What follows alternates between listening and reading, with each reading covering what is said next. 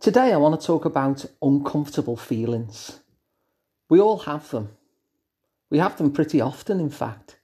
Feelings that kind of come up in our body that feel uncomfortable.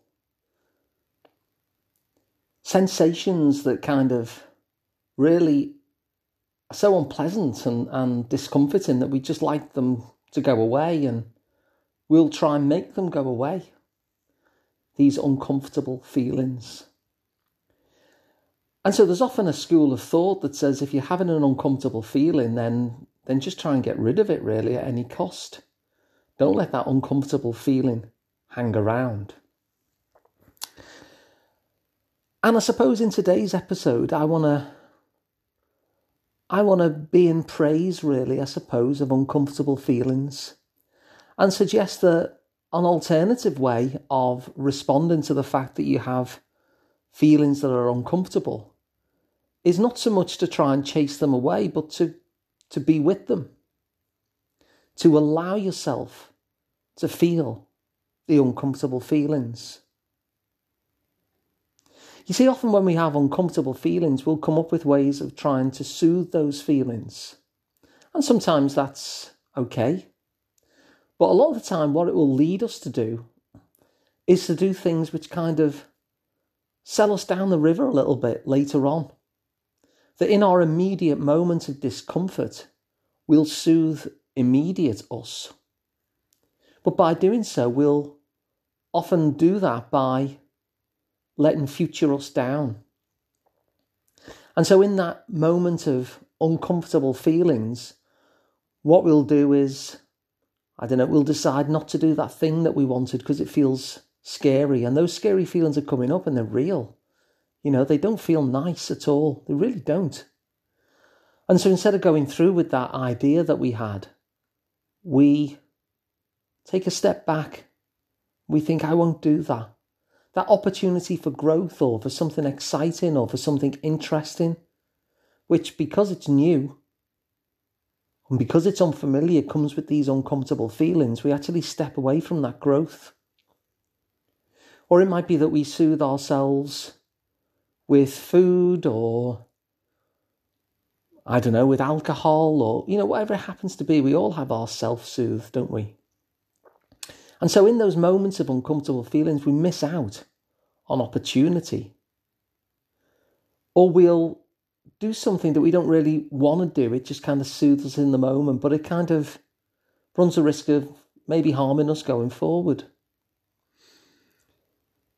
And so I wonder what would happen if we gave ourselves permission to feel the feelings that we're actually feeling, as and when they come up. So when these uncomfortable feelings arise, whether they're fear or anxiety or whatever, we don't need to chase them away, or sadness, We don't need to chase them away, but we can kind of get curious about them. And you see, one of the things, especially if it's kind of an emotional feeling, one of the ways that we'll sometimes ensure that we don't feel those uncomfortable feelings is we'll move to another emotion. A very common one is if we're feeling sad, we'll move to anger. Anger just feels easier, doesn't it, than to feel sadness and hurt and grief. To go to anger. And yet we're missing out on these feelings that we are actually feeling. We're actually robbing ourselves of the permission to be sad or to feel hurt in those moments with all the information that gives us. And when you think about it, can you imagine a newborn baby and you cast a spell on that baby to say, you will never feel uncomfortable feelings for the entirety of your long life? Would that spell be a blessing or a curse? Because if you really think about it, if you were to meet somebody at the end of a long life who had never felt uncomfortable feelings, what kind of life, just at a guess, do you think they'll have lived? What will they have done? What kind of growth will they have been able to make? Is that spell actually a curse? In fact, is that not one of the biggest curses that we can give to people? To say that they would never have uncomfortable feelings, given that we're human and given how uncomfortable feelings arise. Might that actually be a curse rather than a blessing? Might it not imply that that person has not lived their fullest life? And so whereas the tendency is to try and escape uncomfortable feelings, one of the things I would suggest is that a lot of the good stuff in life is at the other side of uncomfortable feelings. A lot of the good stuff in life is at the other side of uncomfortable feelings. And so if we step up to those uncomfortable feelings, it's almost like it's a doorway to the things that we really want, a doorway that we have to walk through rather than step away from. And if we keep stepping away from that door, we'll just be in the same place as we always were. And that's probably at best, because often what happens then is that we become so used to where we are step back that it gives room for another door to be inserted, another wall to be put up with another doorway. And then it can get uncomfortable to get through that, and our world can get smaller and smaller and smaller. And so my kind of gentle invite in this episode is, when you next feel those uncomfortable feelings, I wonder what it would be like, rather than just step away from them or chase them away or do something to try and get rid of them in that moment. I wonder what it would be like as an experiment to just try them on. Stick with them for a little bit. Get curious about them, like, where actually are they in my body? When I say I've got this uncomfortable feeling, where is it?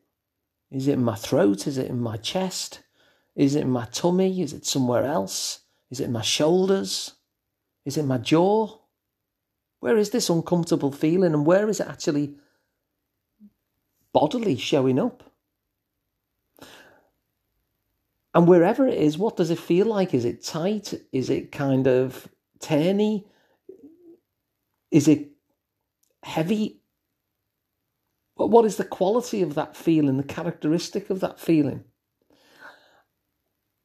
And it's a question we often don't ask ourselves, because we want to get the feeling away, so we will step back from the thing we want to do, or we will self-soothe with, chocolate in my case. Or we'll do something, to try and chase it away. We'll put a different emotion in there that feels a little bit easier to handle, a little bit more permitted to be able to feel. But what actually is it? Where is it? And what does it feel like? And what's the character of that feeling? And what happens if you were to just welcome it, even breathe into it? What happens when you breathe into it? If you've got a feeling in your chest, for instance, what happens if you really take that breath and breathe directly into that part of your body? Does it stay there? Does it move? Does it dissipate? Does it go from something solid into something gas? These are all kind of interesting questions that we never allow ourselves to ask. And we can get so curious about the outside world. As we walk through a park, for instance, and we'll notice the flowers, or we'll see a bird flying from one tree to another.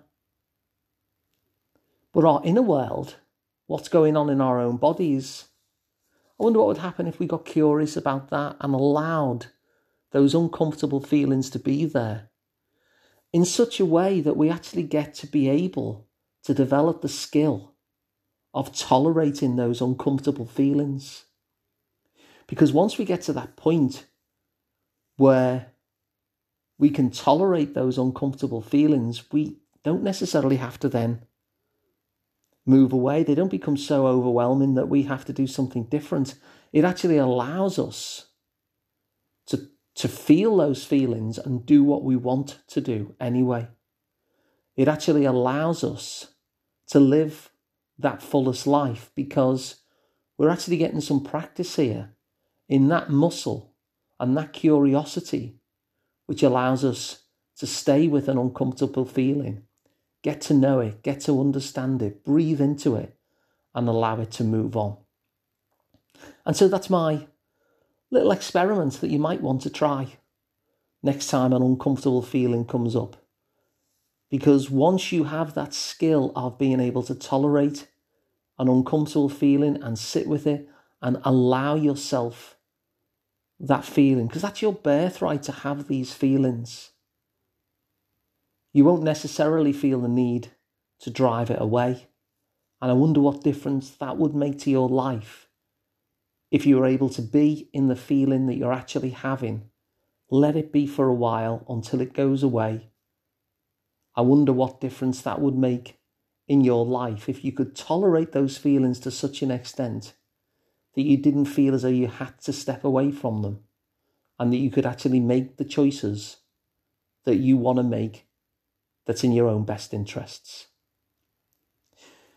So if you like this idea, please share it so that more people can find it useful. You can subscribe to this podcast completely free wherever you get them. If you prefer video, go to asliceoftherapy.com and they're all there, all the podcast episodes.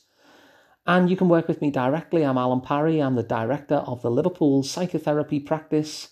And you can find that at liverpoolpsychotherapy.co.uk. So thanks for listening as ever, and I'll be back tomorrow with another.